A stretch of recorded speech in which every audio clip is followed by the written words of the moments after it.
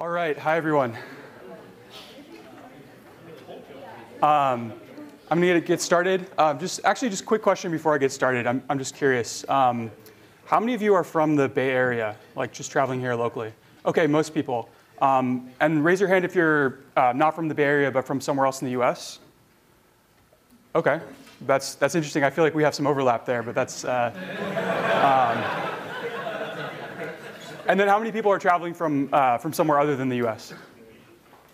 Okay, a few. Great. Yeah, I mean, the reason I ask is just one of my favorite parts of doing these workshops is just meeting a broad variety of people working in the machine learning space and just kind of trying to get a sense of what problems you're excited about, what challenges you're facing. It's just always really interesting to me to see kind of how broad the reach of machine learning has gotten. So I'm really looking forward to talking to many of you about that. And I encourage you all to chat with your fellow classmates as well. Super interesting. Okay, two things I want to talk about today. The first is I want to just kind of stepping back and looking at the whole course. I want to talk about our framework for how we think about understanding the life cycle of machine learning projects. And coincidentally, this kind of maps to the schedule for the course.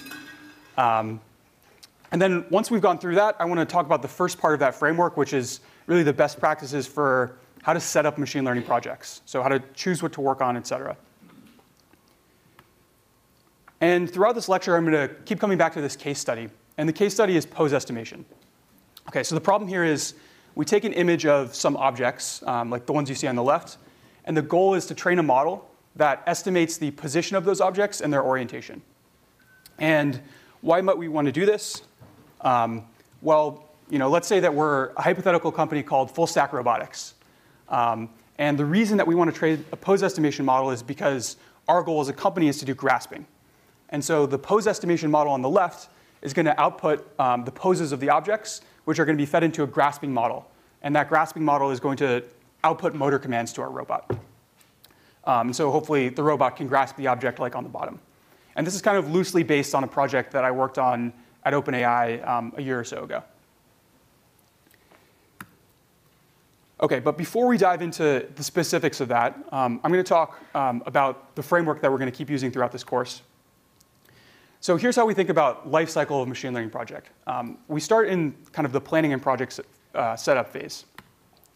And so for full stack robotics, this would be things like deciding that we need to work on pose estimation at all, and then figuring out what the goals of the pose estimation project are, determining what resources we need, and making sure that we have resources set up for the project. And this is most of what I'll focus on in this lecture. Once we've planned the project, then we kind of move into the data collection and labeling phase. And so for full stack robotics, this would be things like figuring out which objects we want to train our model on, collecting them, setting up the sensors that we need, capturing the images, and then somehow figuring out how to label those images with ground truth. One thing to note here is that I don't really think of the life cycle of a machine learning project as this linear flow, right? It actually feeds back to itself. So in the data collection phase, we might learn some things that cause us to go back to the planning phase. So for example, we might realize, hey, actually it's like way too hard to get data for this problem, or maybe it's too hard to annotate. And so we might go back to the planning phase and revisit what our goals for the project are. Once we've collected some data, then typically we'll move into the training and debugging phase. And I think this is kind of what most people think of when they think of machine learning projects. But there are actually some things here that I think are outside of the scope of what you would normally learn in a deep learning class. Because there are other really important things to make sure that training your model works well. So this also includes things like, maybe you want to just implement a really simple OpenCV baseline before you start training a deep neural network. This also involves reading papers and figuring out what people are doing here and trying to reproduce state of the art on maybe some publicly available data set. And then it also includes, critically, a ton of time spent not actually implementing models, but debugging. And we'll talk about that in detail tomorrow morning. And so the training phase can loop back to the other phases. So for example, we might realize that we're overfitting, and so we need to go back and collect more data, or that we might realize that our labels are unreliable. And we might actually go all the way back to the planning phase. So we might realize that this task is just too hard. There's no way for us to meet our requirements, and so we need to actually figure out a different goal or a different way of approaching this problem. And then finally, once we've trained a model that we're happy with, we'll deploy it. And so for full stack robotics, this could start with not actually deploying it in the real world, but deploying it in a controlled setting in a lab.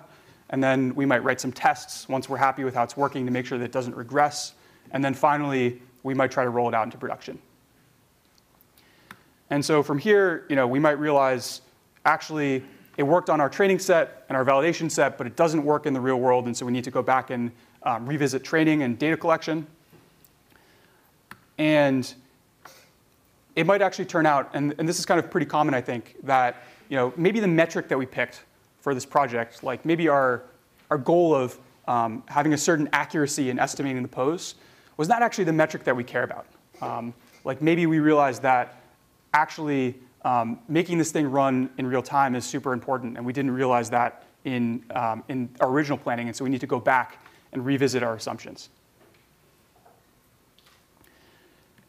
OK, so this is kind of like, I would think about this as things that happen every project, right? You plan the project, and then you end by deploying it. But there's also some things that happen more at an organizational level that are important to think about as well. And that includes team and hiring and infrastructure and tooling. And we'll talk about both of these things as well. OK, actually, any questions about this as a way of thinking about machine learning projects before I move on?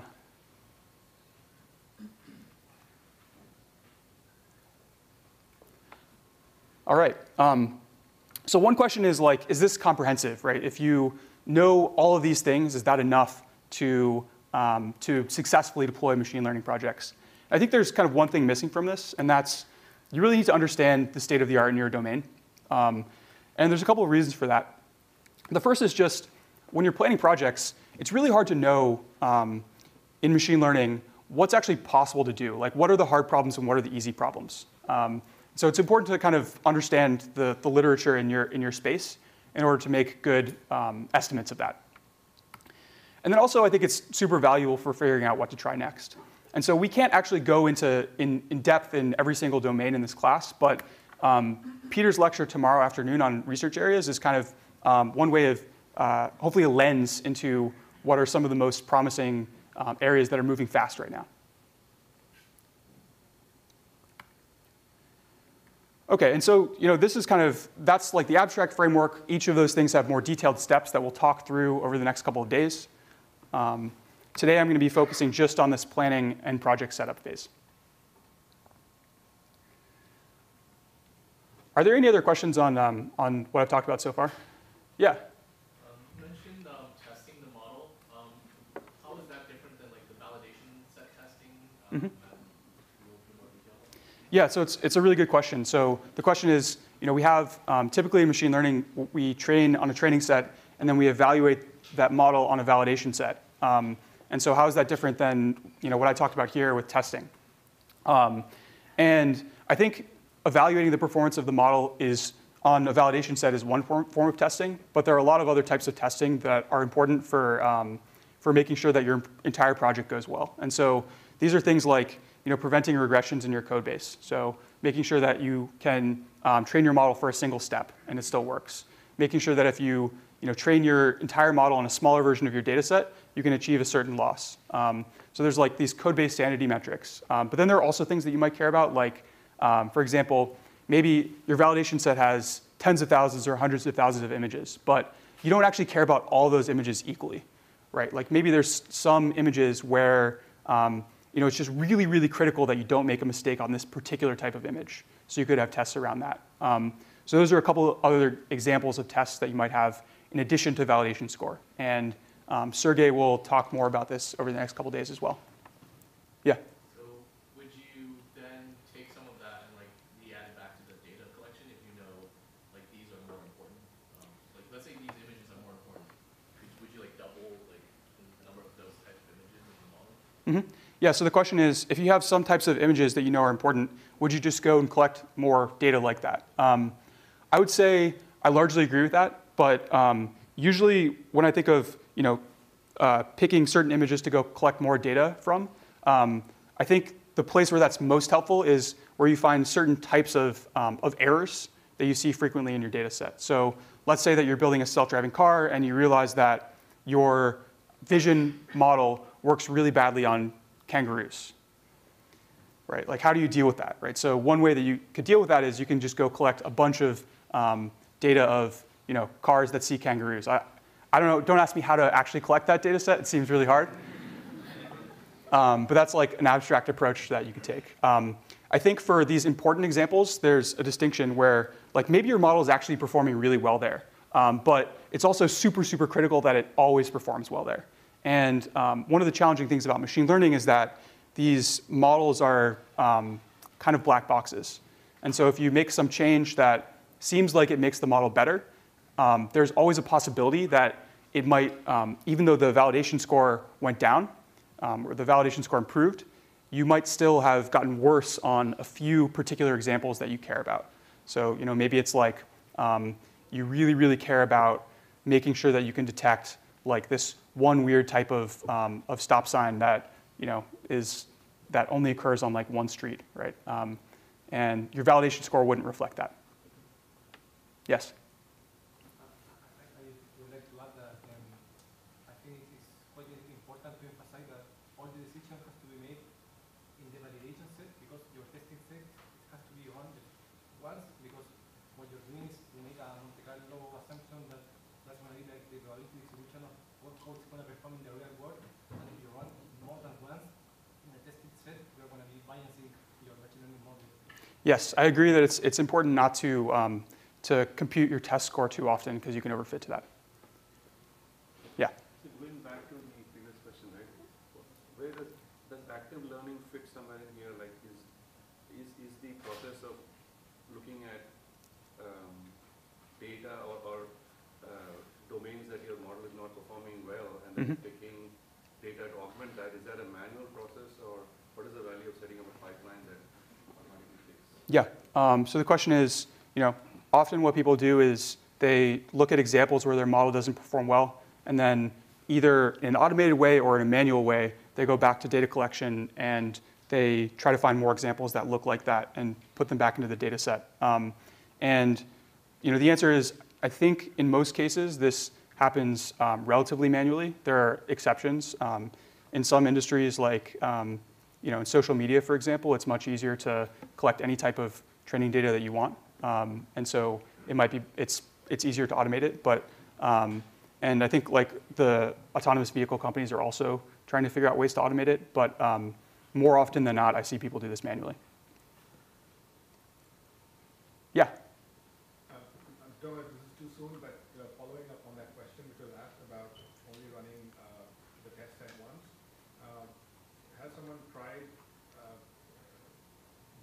regenerating the training and validation and test set, the split randomly every time for at least the training and validation split every time for one training cycle? So let's say you train for 100 epochs, and then you randomly generate for those 100 epochs the training and validation score, and you do it, and next time it's a different validation. So you will never kind of overfit even on your validation test score. Yeah, so the question is, can you make your data set like sort of one big blob of data, and then for every epoch, let's say, you resample which parts are training, validation, and test? I think that'll lead to overfitting on your test set as well. It's kind of related to this idea of k-fold cross-validation from more traditional machine learning. But I think the intuition here is that anytime you evaluate your model on testing data in any way whatsoever, and you use that evaluation as a way of making improvements to your model, whether that's through gradient descent or whether that's just through a manual process of selecting models that perform better on that set, then if you do that enough times, it can lead to overfitting. And so I think like the most principled way to do this is to have a test set that you evaluate on very infrequently. You do need to evaluate on it sometimes because otherwise you'll overfit to your validation set. And then you just need to periodically recollect data from your test set, for your test set. OK, other questions? Yeah? At which phase of the project we explore the domain knowledge? Actually, we are talking about in these various steps, right? So was it during the planning of project setup? Because we talked about various examples like autonomous cars. If it is a traditional image classification, there's not much domain, but especially in case of depending on the data, we need to have a lot of domain knowledge, right? Sure. Yeah. So the question is, at which stages of this do you exploit domain knowledge? And I think the answer is all of them. So in planning and project setup, domain knowledge is super critical for figuring out, like, is this a reasonable goal to set at all? In data collection and labeling, it requires some experience to figure out, like, okay, what is the exact data set that we're going to need? What is that going to look like? And then in training and debugging, it's really helpful for picking what types of models to use and figuring out and debugging when things go wrong. Okay, I'm going to move on to the next part of the lecture. So what I'm going to talk about is, we're in this project planning and setup phase. And so the first thing I'm going to talk about is how to think about, picking projects and choosing goals for those projects. And then I'm going to talk about metrics, which is kind of the single number that we use to evaluate how well our model is doing against our broader objective. And then I'll talk about choosing baselines. Baselines are kind of a way of telling us on an absolute level, or on a relative level, rather, how well our model is doing. So instead of just being an abstract number, how well it's doing relative to some baseline. OK, so starting with prioritizing projects, a couple of key points I want to cover here. The first is how to think about finding high-impact machine learning problems. I think this is really hard, but I do want to cover a couple of frameworks that I think are useful for thinking about this. One is thinking about automating complex parts of your pipeline. And another is thinking about places where cheap prediction can be valuable. And the other thing I want to talk about is assessing the cost of machine learning projects. So the other part of deciding which project is important or which project to choose. And here, I think the key point is that I think this will be unsurprising to everyone, but data availability is kind of the main driver of cost for machine learning projects in general. But your accuracy requirement also plays a huge role. OK, so we're thinking about prioritizing projects. Here's a framework that I like for just abstractly thinking about prioritizing projects. This is not specific to machine learning, but in general, if you want to figure out what project to work on next, one way to do it is to think about the feasibility on one axis, and then the potential impact of the project on the other axis. And you want to pick projects that are feasible. So for example, they're not going to be too expensive, and the potential for impact is very high. So the reason I talk about this is because I want to break this down into and look at impact and feasibility in the specific case of machine learning projects. So starting with impact, what are some mental models you can use for finding high-impact machine learning projects? And again, these are taking advantage of cheap prediction and automating complicated manual software pipelines. And I'll talk about each of these. So I think the first case study that I really like is this book called The Economics of AI. And the thesis of this book is that really the core thing that modern AI allows us to do is reduce the cost of prediction. Right? So before, in order to predict where the stock market is going, you needed to pay someone very high salary to look at the data themselves and run some analyses. In principle, if you have really good AI, then the marginal cost of that prediction becomes zero. Since prediction is central for decision making, the implication of having cheap prediction means that prediction is going to be present in way more places than it was before. Like most people can't afford to hire a driver, but self-driving cars, in principle, could be very cheap. And so even in problems where it's expensive. And so I think if you try to take this lens of looking at what machine learning does and apply it to the problem of project selection, I think the implication is to look for projects where cheap prediction could have a very large business impact. Another mental model I want to cover, I like this tweet as a way of capturing it from Andre. So gradient descent can write better code than you. I'm sorry. It's just true. And so let's unpack that a little bit. So this is an idea that Andre has been calling software 2.0. And the idea is really, there's this existing paradigm which Andre calls software 1.0, which is like what you think of as traditional programs. So you write explicit instructions in Python, you compile them into machine instructions, and then you run them. Software 2.0 is a different programming paradigm where instead of humans specifying the instructions, humans specify abstract goals. And then you have a program that searches for the code that best solves that problem. And so, if the tool of 1.0 programmers is Python, then the tool of 2.0 programmers is not actually TensorFlow, but it's really data sets, right? So data sets are how you specify the goal that you want your system to solve. And so, why might we want to do this? Well, gradient descent can write better code than you. It just works better often for many problems. And it's also, in some sense, more general because you can apply the same framework to any problem. And there are computational advantages, right? Because every program looks like a neural network. And so we can optimize hardware that works really well for those programs. And so, if you take this lens of looking at project selection, the implication is look for parts of your pipeline that already exist that are super complicated and where humans write a lot of rules, and then see if gradient descent can write better rules than them. OK, so the other driver here is feasibility. So how do we figure out how expensive a machine learning project is going to be?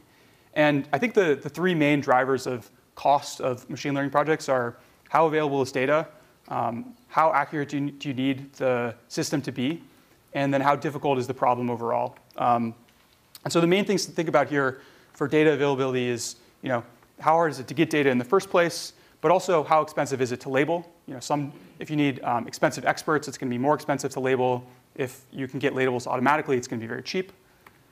And then just how much data will you need overall? For some problems, you can do well with tens of thousands of examples. For other problems, you might need hundreds of millions. For the accuracy requirement, I think there's a few things that influence this. One is how costly wrong predictions are, right? So if you make a wrong prediction in a self-driving car, you might kill someone. But if you make a wrong prediction in a recommendation system, then probably nothing really bad is actually going to happen.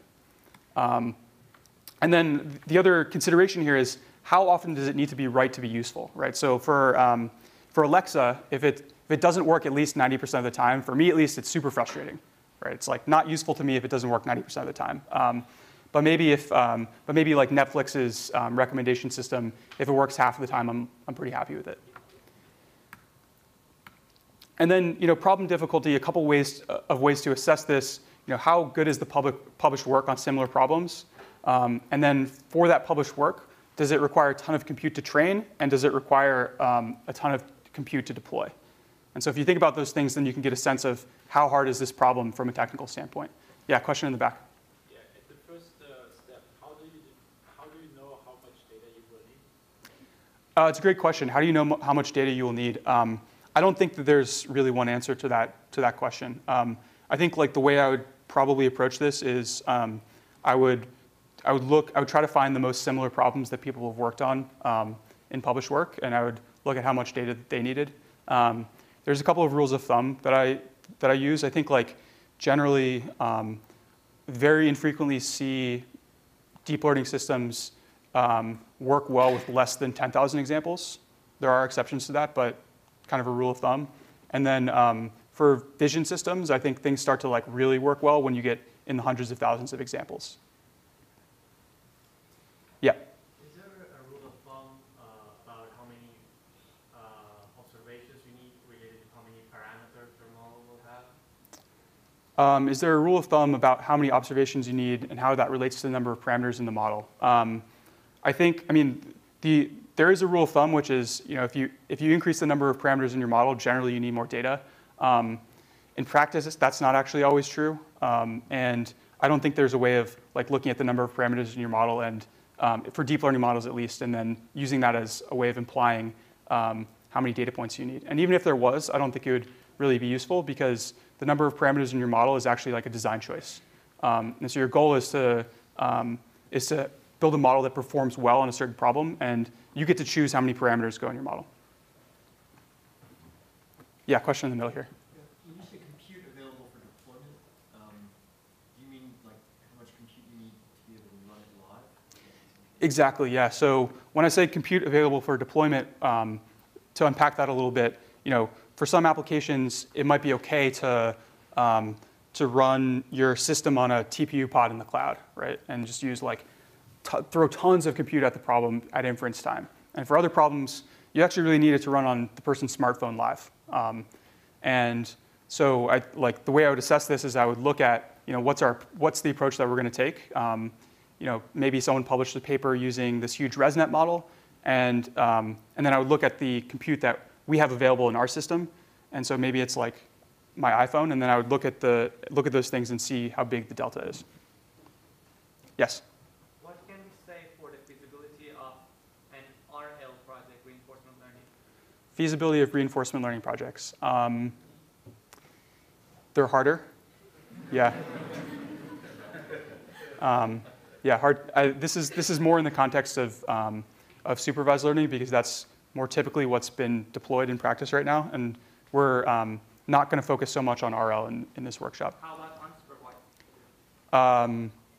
Again, unsupervised is kind of more in the ongoing research side of things. Question here, yeah. So some models have already been trained on like a data sets already. Mm-hmm. Like, is it better to start all over and retrain on your own data set, or build on top of those models? Yeah, this is a great question. So, often what you see is people take a model that was trained on some other data set, and then instead of just starting over, they just retrain it on their data set.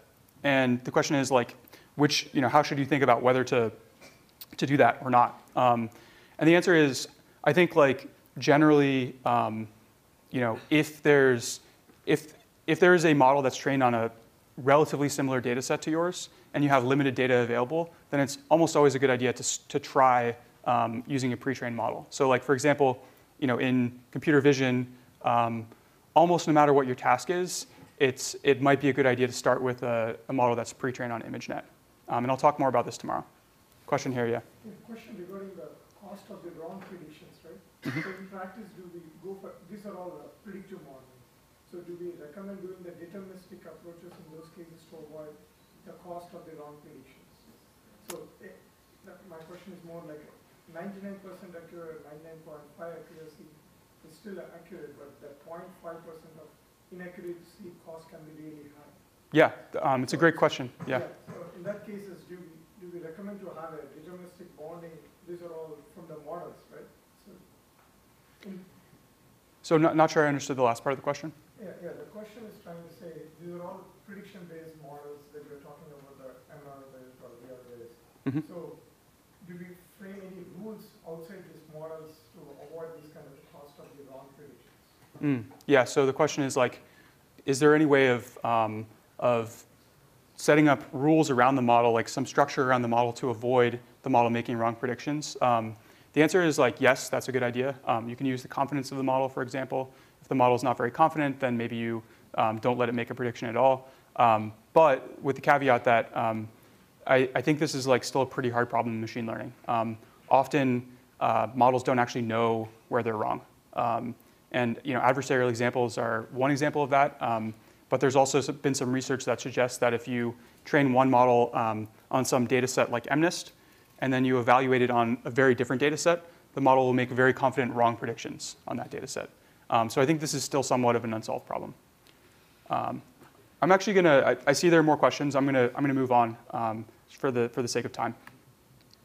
So I want to zoom in a little bit on this accuracy requirement and just kind of explain why I think this is so important. So this is a chart showing the required accuracy of your project on the x-axis and the project cost on the y-axis.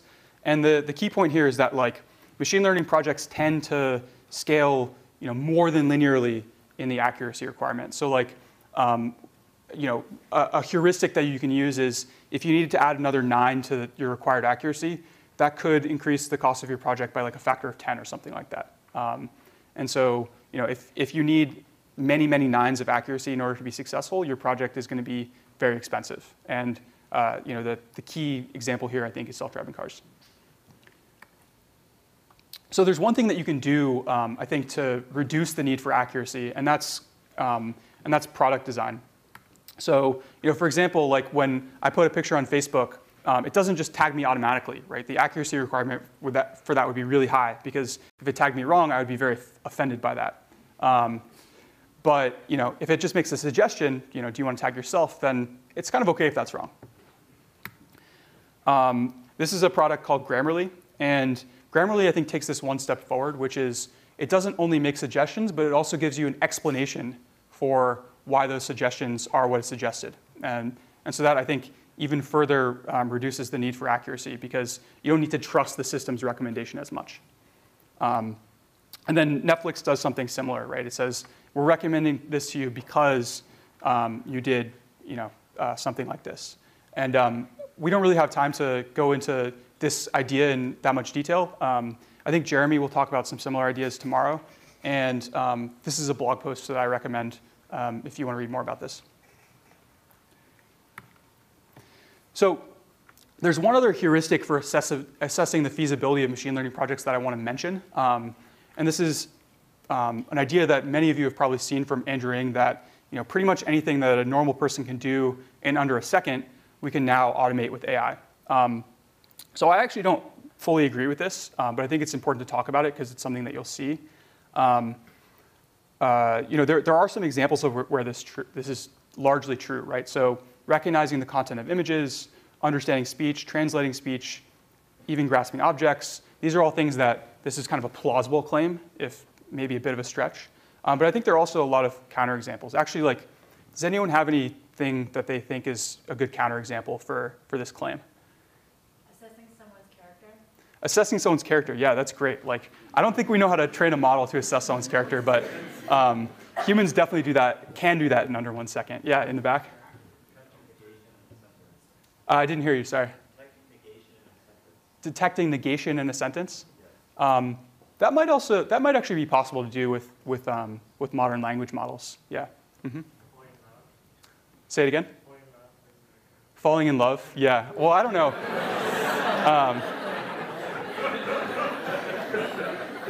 I don't think anyone's really proved whether you can do that in less than 1 second. So I'm not going to count that one. Yeah. Matching two people. Yeah. That could be a good example.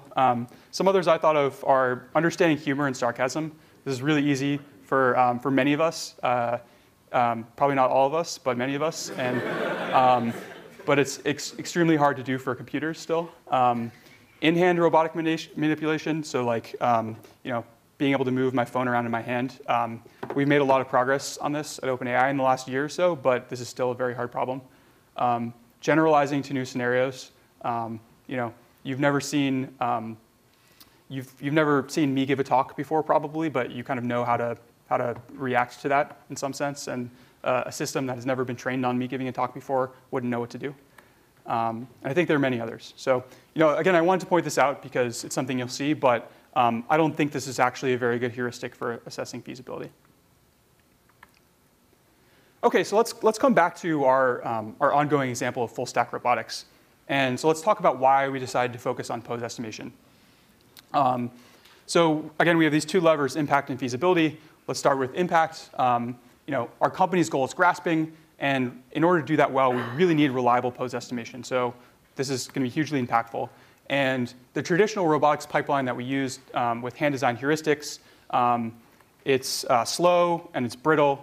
And so this might be a great candidate for software 2.0.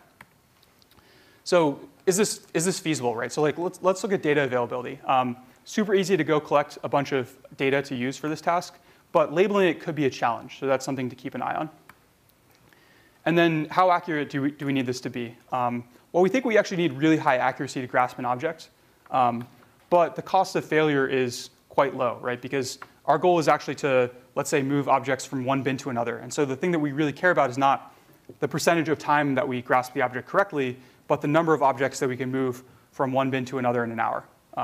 So maybe we actually don't really need, if we fail, it's not that big a deal. And how hard is the problem? Pretty similar to published results, but we'll have to adapt it to our data set, so seems feasible. OK, just to review, the key points here are to look for high-impact machine learning projects. There's two heuristics that I like. Look for complex parts of your pipeline that are good candidates for software 2.0, and look for places where cheap prediction might be valuable. And then to assess the cost, really the main thing you need to look at is data availability, but your accuracy requirement also plays a huge role. Okay, the next thing I want to talk about is choosing metrics. And just to give you a preview of what we're going to cover, the main thing to realize here is that like in most real-world machine learning projects, like in academia, often you get a data set and there's a single number that you need to drive down. That's the case where machine learning works super well. But in the real world, that's rarely the case, right? There's rarely only one thing that you care about improving the performance on of a project. But the reality is that machine learning systems tend to work best when, at any given time, you're trying to optimize one number. So the implication of these two statements is that you need to find some way of combining your metrics. And since you care about multiple things and any way of combining the metrics is going to be an approximation, this can and will change throughout your project. Okay, so I want to review just a concept from classification, which is the ideas of accuracy, precision, and recall, because we're going to use these as examples. So this chart on the left is a confusion matrix. It shows it buckets your predictions into whether you predicted something as no or yes on the top, and whether it was actually no or yes on the bottom. And so your accuracy is just the percentage that you get correct divided by the total. So it's the sum of the diagonals over the total number of examples. So in this case, it's 50%. The precision is your true positives, so the number of times that you correctly predicted yes, divided by the total number of times that you predicted yes. And so this is a way of showing how overconfident your system was. And then lastly, recall. This shows your true positives over the number of times that the answer was actually yes. And so if this number is small, then this means that your system is being very conservative and it's not predicting yes frequently enough. Okay, so now let's think about why it's important to choose a single metric. So let's say that we've trained 3 models on some task, and they have the following precision and recall scores. And our goal is to figure out which one is best, right? Because the simple reason is, like, how do we actually do this with 3 models? Like, it's not really clear. None of these dominate the others. And so how might we combine metrics? There's a few strategies. The simplest is just to average the values of the metrics. And so if we do that here, then we see model 3 is the best, because it has the highest average of precision and recall. That's actually not normally done for precision and recall. And we'll talk about some more specific strategies. But another thing that's very common that you'll see for different types of metrics is you pick like n-1 of your metrics, and you just set a threshold for those. So you say we're only going to consider models that are above this threshold on this metric. And then we take the last metric, and then that's the number we're actually trying to drive down. There's a few strategies for how you might choose which metrics are threshold. Ultimately, it really comes down to, the one that you should, the metrics that you should choose to threshold are kind of the ones that are often the ones that you're already doing well on. And so you want to just make sure that you're not going to do any worse. So let's say that we do that here, and maybe we say that we know that we want our model to have recall greater than 0.6. And then if it's greater than 0.6, we pick the one with the best precision. And so that would lead us to picking model 2. For many domains, like precision and recall, there are domain-specific formulas that you can use. And so one that you'll see for precision and recall is called the mean average precision, or MAP. And the idea here is for every recall value, you can adjust how your model is, the threshold that you use to pick yes or no for your model. And then that gives you a different precision score. So you can tune your precision by adjusting the recall of your model. And so this gives you a curve where you plot recall on the x-axis and precision on the y-axis. And if you compute the area under this curve, that's called the average precision. And then you can average your average precision over all of your classes, and it gives you a metric called mean average precision. And so maybe we'll compute the mean average precision for these 3 models, and we might find out that model 1 is best. OK, bringing this back to full stack robotics. So how do we choose a metric for pose estimation? And so remember that we need to compute the position error and the orientation error. And then I'm also going to add another wrench in this, which is we might also care about the prediction time. So the way that we might go about this for our hypothetical company is we might start by enumerating what are the requirements for this system. So our downstream goal was real-time robotic grasping. And we might think that to do that, we really need position error less than 1 centimeter. We're not sure how much less, but we're pretty confident that's less. And we need a pretty accurate angular error estimation. So maybe it has to be less than 5 degrees, because if the angle is really far off, then the robot will grasp the object the wrong way. And then finally, we need to run it in real time, and our team might estimate that really to run this system in full time, the pose estimation model needs to run in 100 milliseconds. Yeah, question?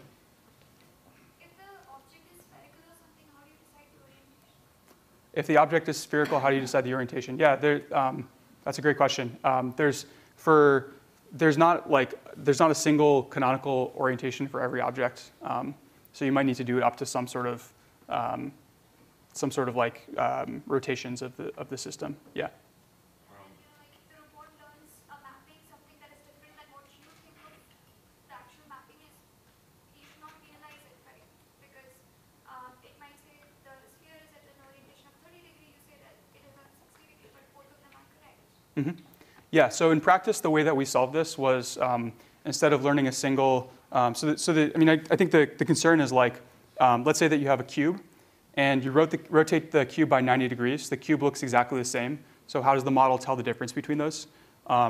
This is a simplified example here, but the way we actually solved this was instead of learning a single best estimate for the rotation of the cube, instead we learned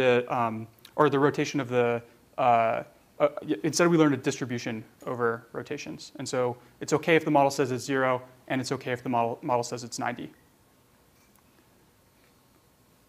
There's another question. Yeah?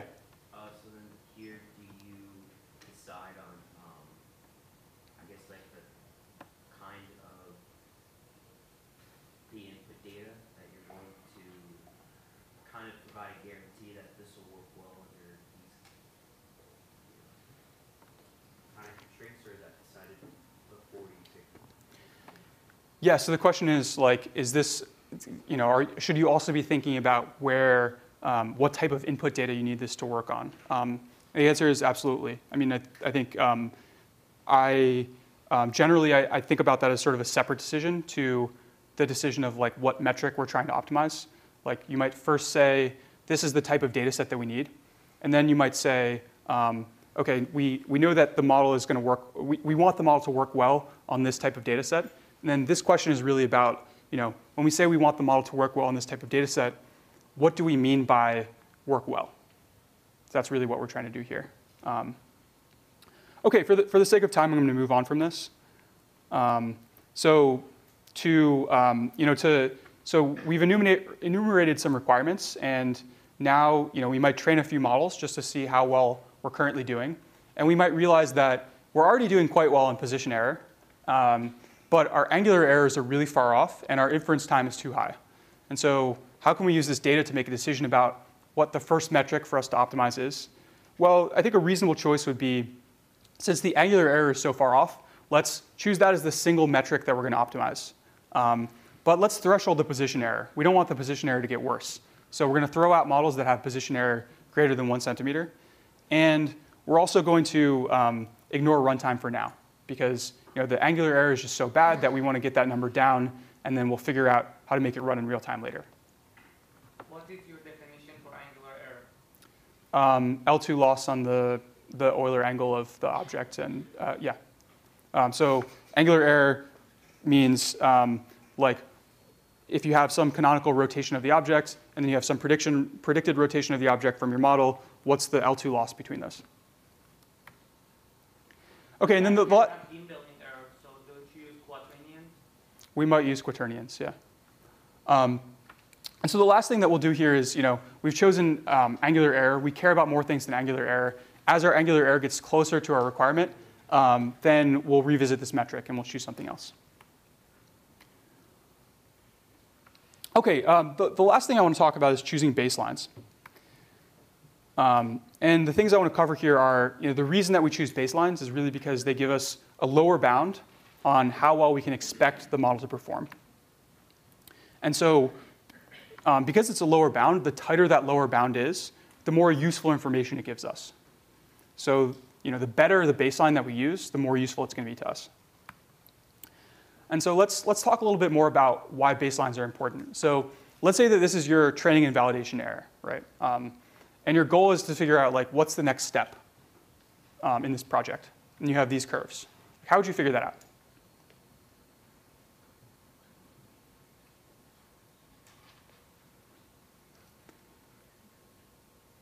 I see a lot of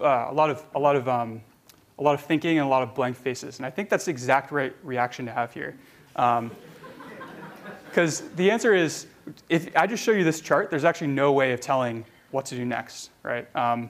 So let me show you two different baselines. So let's say that we, for our task, we gather a human performance baseline. And let's say that human performance baseline is kind of essentially what our training error already is. The implication then is, now if I look at this, I say our training error is actually already really good. But our validation error is kind of far off from our training error. And so we're overfitting to our training set, and maybe we need to go collect more data or add some regularization. But if we have a different baseline, and our human performance baseline is an error closer to 20 instead of 35, then the implication here is really different, right? The implication here is that our model is actually really bad. And so maybe we need to figure out a better model architecture for this task or train for longer or something like that.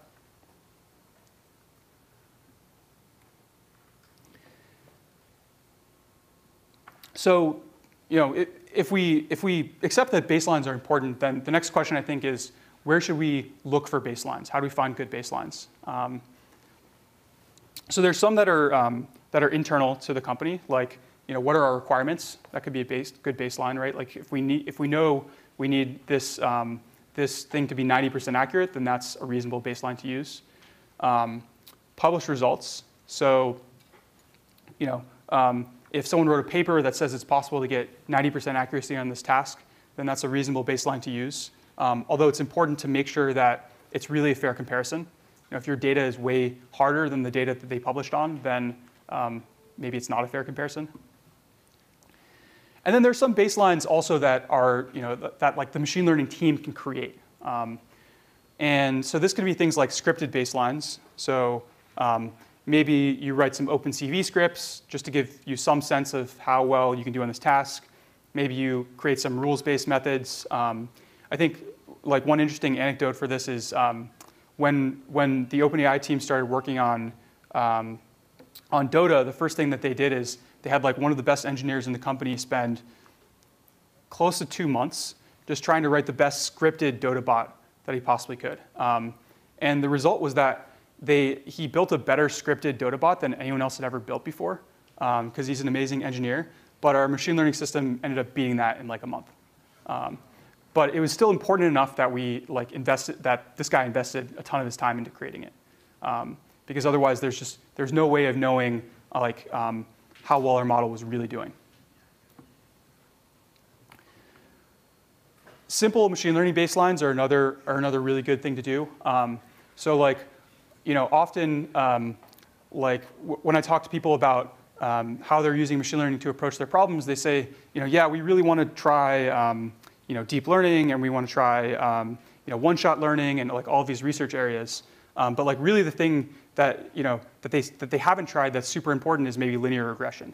And so I think if you haven't tried linear regression, then that's usually a good place to start. And so in other domains, maybe like in language, this might be a bag of words classifier.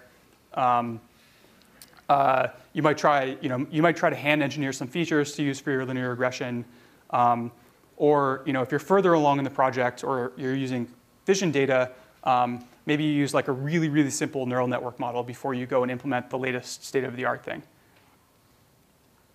Yes? What if the state-of-the-art is not reproducible? If something like let's say for action recognition, I had this paper which was by Google where they used 64 GPUs and there was no way that I could actually compete with them with the GPUs I had. Yeah. Then how would I evaluate my model if it's performing well enough because I have a different architecture in mind? Mm-hmm. Yeah, the question is, oftentimes you see these papers from not going to name any names, but often they're from Google. And you look at the methods section, and they're like, yeah, we trained on 18,000 TPU cores for 3 months, and it costs $4 billion to train this model. And you're like, well, I have 1 GPU, so if I do the math, like if I let this thing train for the rest of my life, I'm not sure that it would really reach state of the art on this problem. And so the question is like, how do you deal with that? I think I don't have a great answer to this. I think so. Like one question is coming back to what your goal for the project is, right? I mean, I think it's rare in practice. Like this class is about building machine learning projects that you're going to ship into the real world, right? And so it's rare in practice that that really reaching getting state of the art is actually the goal in and of itself. And so the first question you might ask is like, how well can I do with the compute available to me? And then is that good enough for solving the problem? The second thing I would think about is oftentimes like these, like the fact that there's a ton of compute available is like makes some of these research teams rely on it a little bit. And so often there's more efficient ways to do things than the way that they did it in the paper that used 1 million TPUs. And we've seen this, like for example, in neural architecture search. Like the methods for that have just become so much more efficient. And the last thing I would say is you can just wait, right? Because the hardware available for machine learning is becoming much, much cheaper. And so it's possible in like 3 years or so that a commodity GPU could be able to solve the problem.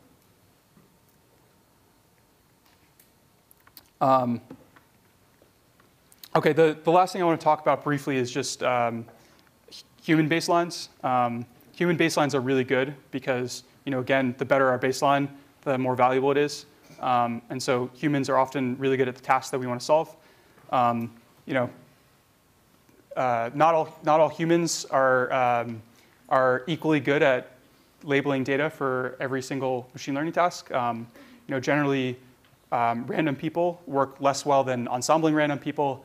And then for many tasks, domain experts work much better than random people, or really, really good domain experts who might be expensive. And then oftentimes the best thing that you can do is ask many experts and combine their opinions.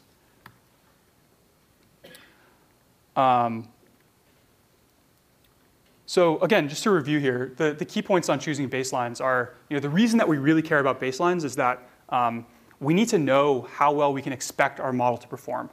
And baselines are a good way of doing that. And the better that estimate of what's possible is, the more useful the baseline is going to be. And so the best thing to do is to go out and try to find a baseline that you think gives the best possible performance on this task. OK, any questions? Yeah? If you use Amazon Turk for to get data, do you need to sign any paperwork or something? Yeah, the question is, can you use Amazon Turk to collect data? Absolutely. A lot of people do this. I don't know if you need to sign any paperwork. Yeah? Can you provide an example on the 3D pose estimation, how to create a data set for it? Mm-hmm. Because that can be considered as a regression problem or a classification problem. In post-CNN, they consider regression, but some people consider classification, and depending on that, your creation of data set is going to be different. Yeah. Yeah, so the question is for 3D pose estimation, can you give an example of how you might collect that data set? I'll give 2 examples. One, both are real. One is a really bad example, and one that I think is a good example.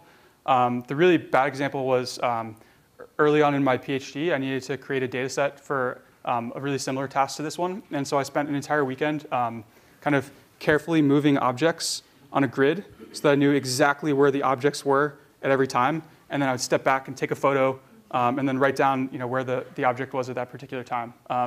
So that's a really bad approach because it took me an entire weekend and I still didn't collect a very big data set.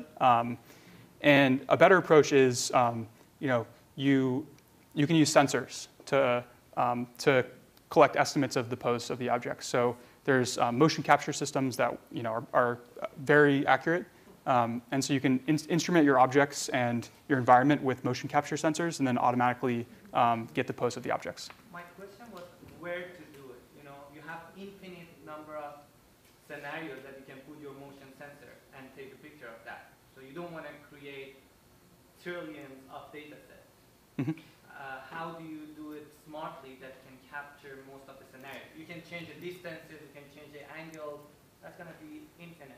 Yeah. So how do you choose which things to even collect data on? And it's kind of a design question. It depends on where you want your model to perform well. And generally the best thing that you can do is collect data that looks like the data that you want to eventually evaluate your model on. Yeah. I'm wondering, in the early phase of a project, how many people usually are engaged, and what is the reasonable level of size of the team? This is a great question. So what's a reasonable size of team for a machine learning project? I think there are teams, there are like very, very large teams working together on machine learning projects, like hundreds of people, I would say. I think just like any other engineering project, the sort of organizational complexity scales very quickly as you increase the number of people working on the same project. I think in machine learning, this is sometimes especially true because oftentimes it's not really clear what will work and what won't work. And so oftentimes you're just kind of trying a bunch of ideas that you think might work and then waiting for something to land. And so that's an approach that doesn't scale very well to a very large number of people. The thing that we've seen be very successful at OpenAI is teams of, call it around 8 to 12 people that have a mix of researchers and software engineers. And I'll talk a little bit more about that later. Question in the back here. Yeah, so oftentimes at test time, you are trying to do tasks that can be run on different devices with different computing power. So how should you deal with that when you're trying to combine metrics? Yeah, so the question is, for many problems, you have different devices that you need to ultimately have your model work on, and they have different computing power. I don't have a great answer to that. I mean, I think one thing that comes to mind is you just pick the lowest level requirements and you engineer to that. Okay, we're a little bit over, so I'm gonna wrap up there. A few quick announcements. The first is around power adapters. So there are some power strips that have been floating around. The intention is to have those in the back of the room so that you can, so everyone can have access to them and you can plug in your laptops during break. The reality of this room is that there's not really enough power outlets in the center here for everyone to have their laptop plugged in during the labs. So if you can please move the power adapters back to the back of the room and then share those for charging your devices, I think that's going to be the best way for making this work well. Second announcement is about happy hour tonight. So I think it's listed on the schedule for 30 minutes, but actually it's gonna be in the atrium over here, and it'll run from 7 to 9, and there'll be kind of appetizers and drinks available. So hopefully you can all make it to that. So we're about to take a 30-minute break. When we come back from that, we're going to start our first lab. And so please bring your laptops to that section. But before we go to break, I'm going to turn it over to Sergey, who's going to say a couple words about our first sponsor, Turnitin. I should plug in. I'll just do a couple minutes now, and then Eric is also going to do a couple minutes before next break. Okay.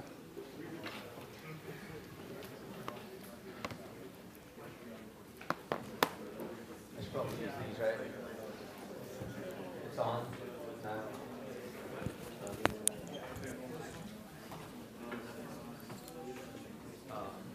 What's the deal?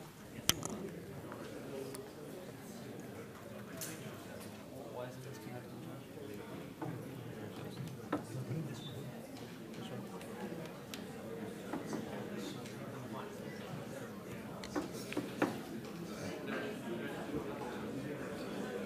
happening. Are you going to be speaking for a while now? No, just like a couple of minutes. Okay. Just a couple of minutes. All right, so I'm just going to do a couple of minutes. So Turnitin is the sponsor of this event. Lots of you have scholarships from them. There's kind of two things. I'm from Gradescope. We got acquired by Turnitin, so I can speak to the AI we do at Gradescope part of things. And then Eric is going to, he's not here yet. He's going to speak before the next break for like two more minutes. But Gradescope, the basic idea is we want to have a platform where you can grade exams, homework, and code all in one platform. We got started right here at Berkeley as grad students building a tool for our own needs. We have to grade a lot of exams, and it sucks to grade on paper. So we thought we could upload the paper to the internet and then grade in a web application. And then when it becomes digital like that, I mean, it's not fully digitized, but at least it's an image instead of just on paper. We can start applying computer vision and other AI technologies to try to speed up grading. The motivation for us is not auto-grading, it's really helping the instructor. So it's like grading on paper sucks, everyone understands that. When they start grading on Gradescope, it goes a little faster. But the real, I think, prize at the end of the road is for any question that a professor may want to ask, no matter how complicated, can we get to a point where they grade, let's say, 5% of all the answers to it, and then we grade the rest automatically, 100% accuracy. That's kind of the motivation for us. What's in production now is called AI-assisted grading. Basically, instructor uploads a template, says where the questions are, selects a question type for a given question, and then we form groups by reading the handwriting, clustering the answers, and we present the instructor with groups that they can review, and then when they grade a whole group at once instead of one answer at a time. If we're not perfect, which we're not, we also give them a user interface to correct our mistakes and also group more things that we didn't know how to group. And this is crucial, I think, in AI development. You're not going to be 100% accurate. You should focus on the user experience such that even if you're not 100% accurate, it's still a good experience and helps them. So we're big into that. We actually went through like 25,000 questions to see what kind of questions people are actually asking. This was like an annotation project that was fun. A little academic paper came out of it. People are asking all kinds of questions, a lot of multiple choice questions, fill in the blank, a lot of medium kind of short answer type questions, essay questions, and drawing questions, interestingly. So our goal for us for the next year or two is to really scale our assistance to short answer questions like this and even drawing questions. And we're taking a few-shot learning approach to this. We actually have some cool results. This is like an active few-shot learning. This is essentially the system asking from right to left for the instructor to label a given answer. And then the accuracy increases from if it has just one labeled answer, it's only 1% accurate on this question. But after 5, it's over 50% accurate. And so it's kind of cool. We also have machine learning in a bunch of parts of our app. And it kind of like the iceberg is really, there's a lot under the water that you might not even realize is machine learning, but is actually, using data and code together to train something that's part of the user experience. And Eric is going to talk more about the NLP side of AI that Turnitin. We're hiring on both sides, so come talk to us. And then we have people from Turnitin at the table right outside. So let's head out to break and then meet up here at 10:30? Let's do 10:35. 10:35. All right, thank you.